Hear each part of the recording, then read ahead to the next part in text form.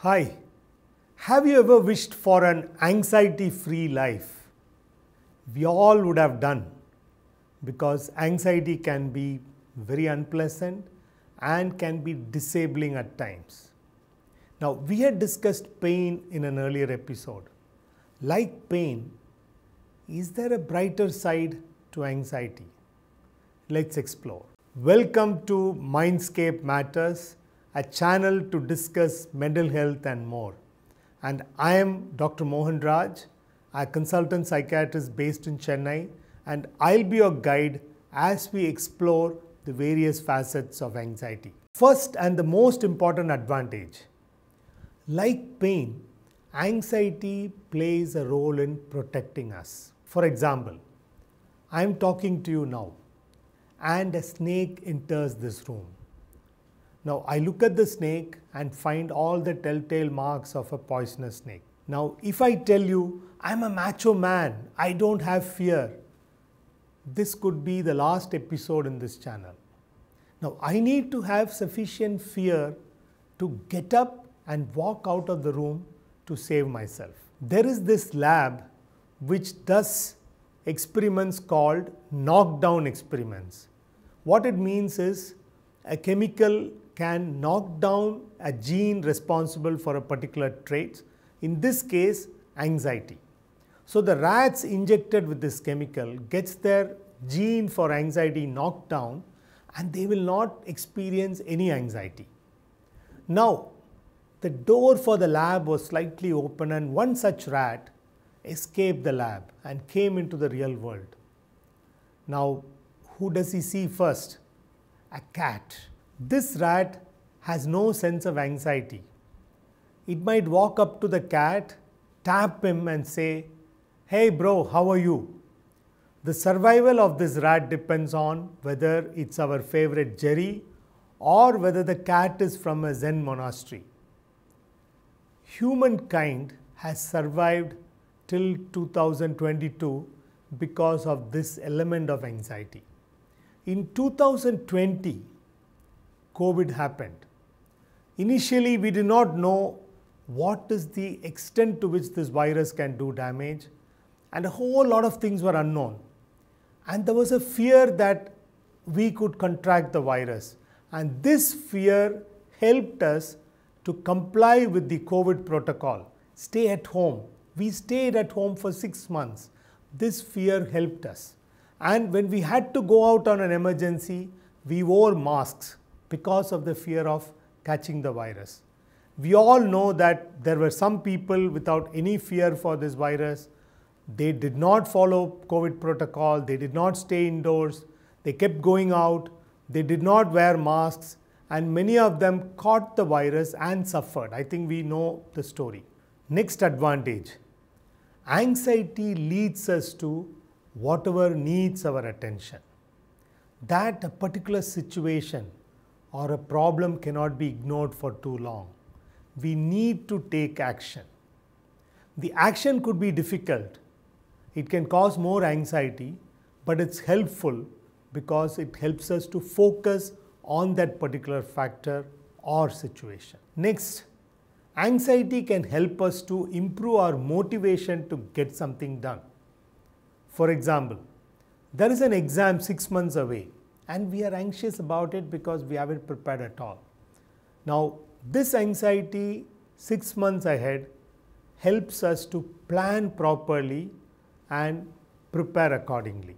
If you have an anxiety the day before exam, it's of no use because that anxiety will not allow you to study that day. Another example, you have been selected for a major tennis tournament, say Wimbledon.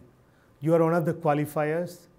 You are anxious how the tournament is going to be because there are seeded players, brilliant stars who play very well. This anxiety will help you to practice regularly for 4 hours a day. More than that, for you to prepare for that kind of a tournament play. Another example would be in an office, there is a deadline for a project and you are anxious about finishing it on time. This anxiety will help you to plan and execute things accordingly.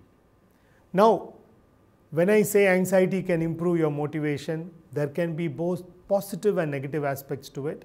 Because if the anxiety is above a particular threshold, it can actually mar your performance by disabling you.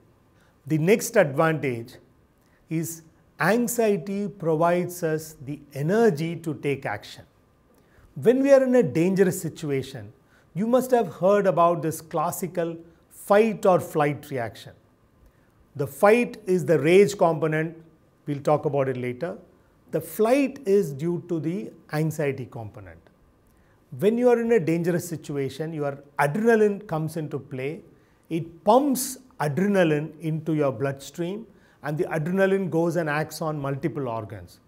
It acts on the heart and makes the heart beat faster so that blood can be rushed to important organs like brain, kidney, and other parts.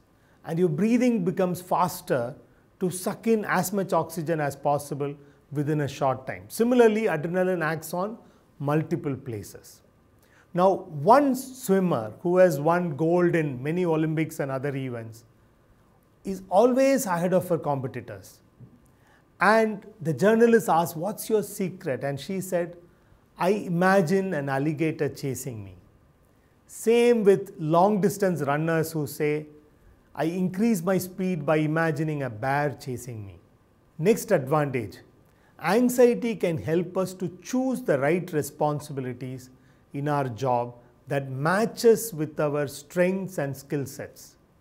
In this graph, we have ability in the x-axis and demand on the y-axis.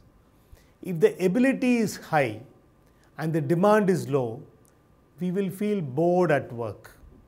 If the ability and demand are evenly matching and sync with each other, we will have a flow state.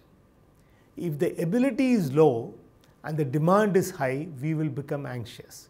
And this anxiety will help us to choose a job profile that is in sync with our strengths and skill set so that we can have more flow at work. Anxiety can help prepare us for unforeseen incidences and circumstances.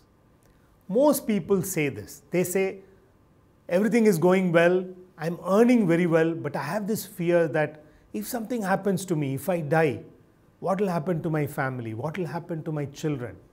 Now, this anxiety has led to a big industry called insurance. Because if something happens to me, the insurance will make sure that my family and children can maintain the same quality of life. Next, anxiety helps us to appreciate pleasant emotions. Only when we have experienced unpleasant emotions like anxiety, we know how to value pleasant emotions.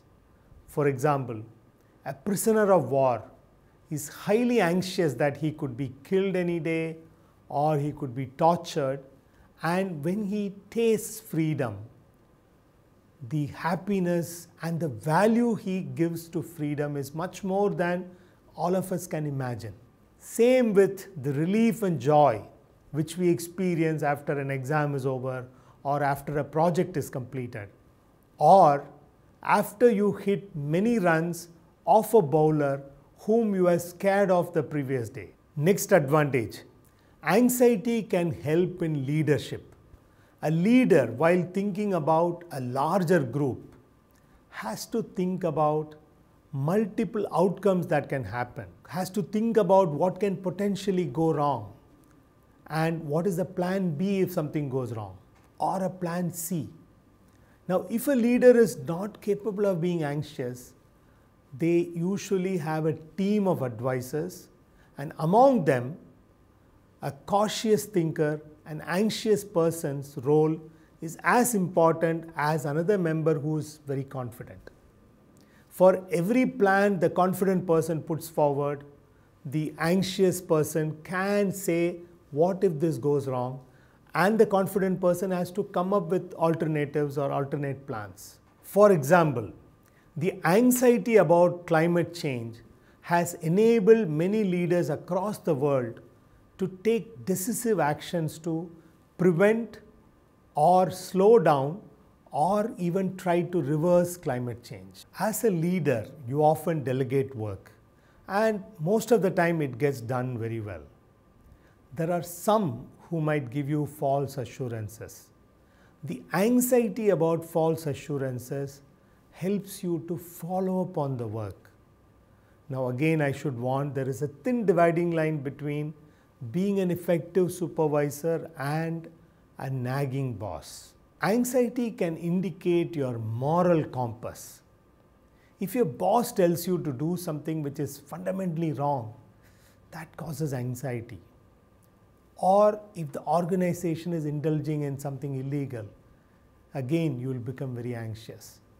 This anxiety can help you to opt out of that particular project, that department, or even leave the organization completely. Next advantage is anxiety improves your empathy. If somebody is narrating about their anxiety to you, you can be an excellent empathetic listener if you had also undergone anxiety at some point of time. The next advantage, a major one at that, is anxiety can help improve our emotional intelligence. Often, we try to suppress unpleasant emotions by ignoring them or trying to deny them completely. On the other hand, being aware of our anxiety, allowing ourselves to experience anxiety, accepting it and talking about it will help to improve our emotional intelligence. The last advantage, and if you ask me, I would say is as important as the first one. Anxiety can help us to introspect and grow. We sometimes become anxious for no apparent reason. There are no external stressors, no patterns of thought which can create anxiety, and we wonder, why am I anxious? What is anxiety trying to tell me? This question, what is anxiety trying to tell me, is important. It helps me to introspect and grow. It helps us to introspect and lead to abundant growth. Thank you for joining us today. If you like this video, please tell 4 of your friends. If one of your friends would love to watch this in Tamil, inform them that the same content is available in Tamil also. See you next Friday. Until then, remember, Mindscape matters. See you. Bye-bye.